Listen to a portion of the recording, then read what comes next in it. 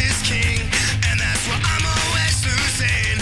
Ain't got the bankroll to cover the kinds of bets. It's kind of safe to say that if it had that little Fat record on the back and stuff, it was going to be a good band. I was the kid that turned all of my friends on to punk rock, and I did that through Fat Records bands.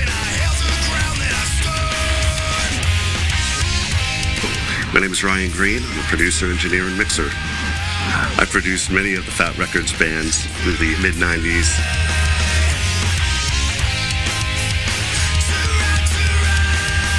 Before the internet, all you could do is really just kind of learn about a label and buy everything that label put out. Get the Fat Wreck sound. It's unique. When Fat Records started, the sound that they had on their label was their own sound. There was the Epitaph sound, and there was the Fat Records sound. It's a style. It became its own style. If you weren't there, you know, it's okay. Things aren't better then or now. They're just different.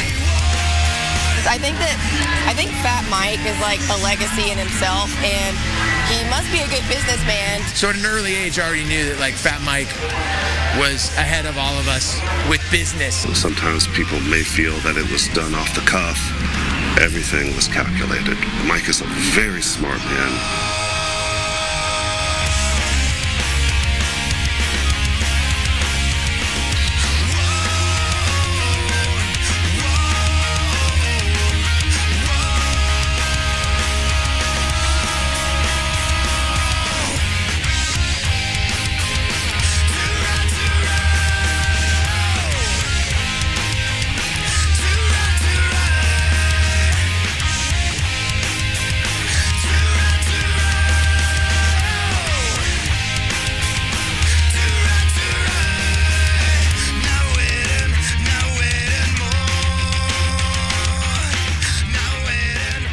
Fat Punk, I think that's what I called it, Fat Punk. And he said to me, I'm glad that that is a thing.